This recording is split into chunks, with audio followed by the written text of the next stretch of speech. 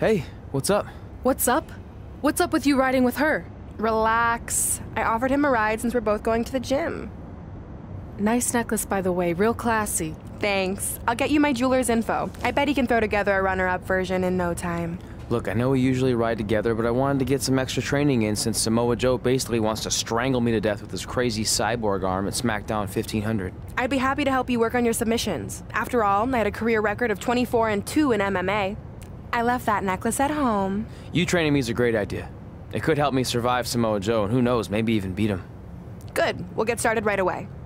And before you say anything, I'm just looking to help. It's the only way he's going to survive the coquina clutch. I mean, that little reversal trick you taught him might have worked in their first match, but let's face it, he needs some real training. We'll set up a time later, partner.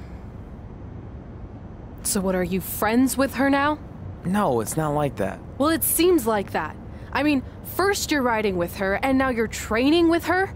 Did you forget this is the same person who's tormented us for 20 years? I got to ride with her one time, and besides, maybe she's changed, okay? People do that. And she was a good teammate, good enough that we won the mixed match challenge.